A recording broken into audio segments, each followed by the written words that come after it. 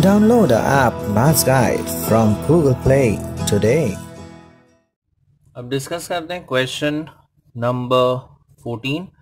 Late I equal to integration of x plus 1 upon x times x plus log x. अब x का अगर हम derivative लेते हैं तो 1 आता है एंड log x का डेरिवेटिव होता है 1 बाय x. अब ये हमें इजीली ऑब्टेन हो जाएगा न्यूमरेटर में अगर हम ये x को न्यूमरेटर में ले जाते हैं, राइट. सो न्यूमरेटर में हो जाएगा x plus 1 upon x and denominator में आ जाएगा x प्लस log x. अब अगर ये डिनोमिनेटर यहाँ स्प्लिट करते हैं सो x upon x would become 1 plus 1 upon x.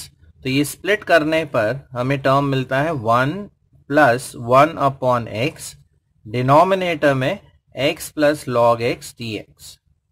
अब ये जो न्यूमरेटर है वो डेरिवेटिव है डिनोमिनेटर का, राइट, बिकॉज x का डेरिवेटिव होता है 1 एंड log x का 1 upon x dx.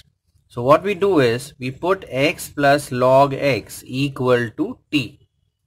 Now if we differentiate with respect to x का डेरिवेटिव 1, log x का 1 अपॉन x, यहां पर आएगा dt बाई dx. अब dx हमने लेफ्ट में ले लिया है.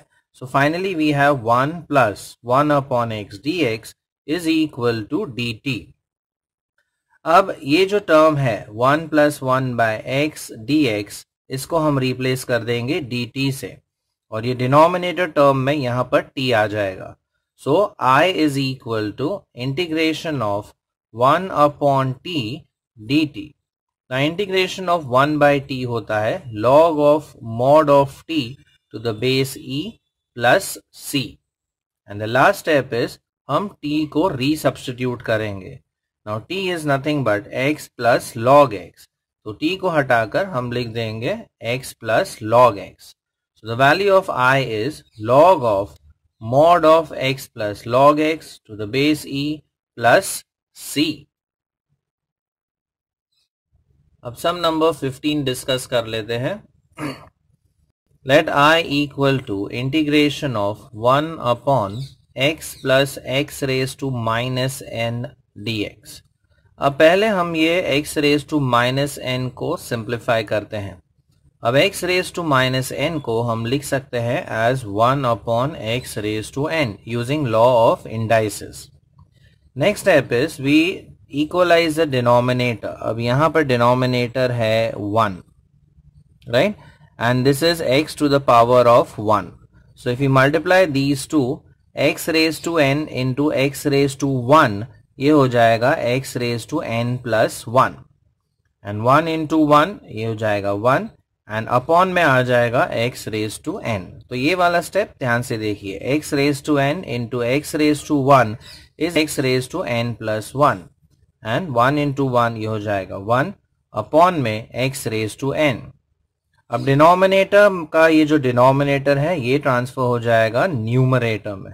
So we have I is equal to integration of x raise to n upon x raise to n plus 1 plus 1. अब अगर हम ध्यान से देखें इसका derivative x raise to n plus 1 का डेरिवेटिव होगा n plus 1 times x raise to n. अब न्यूमरेटर में देखिए x raise to n dx है तो हम डिनोमिनेटर को सब्स्टिट्यूट करते हैं as t. So we put x raise to n plus 1 as t. Now if we differentiate x raise to n plus 1 का डेरिवेटिव होता है n plus 1 into x raise to n plus 1 minus 1. अब plus 1 minus 1 cancel होके रह जाता है n. तो इसलिए x raise to n plus 1 का डेरिवेटिव है n plus 1 into x raise to n. फिर 1 का डेरिवेटिव होता है 0. राइट साइड पर आएगा dt बाई dx. अब dx हमने लेफ्ट में लिख लिया है.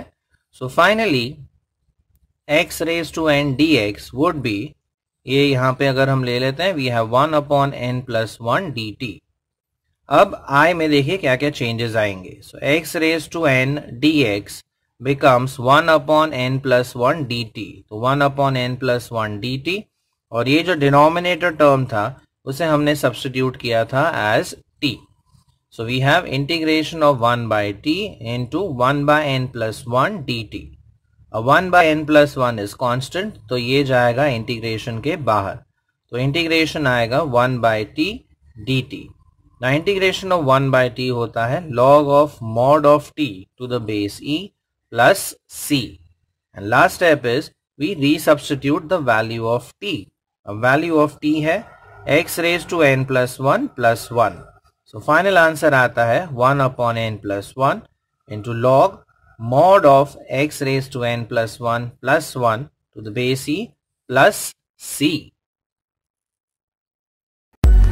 Like it, share it, and subscribe to our channel for more such interesting videos. Thank you.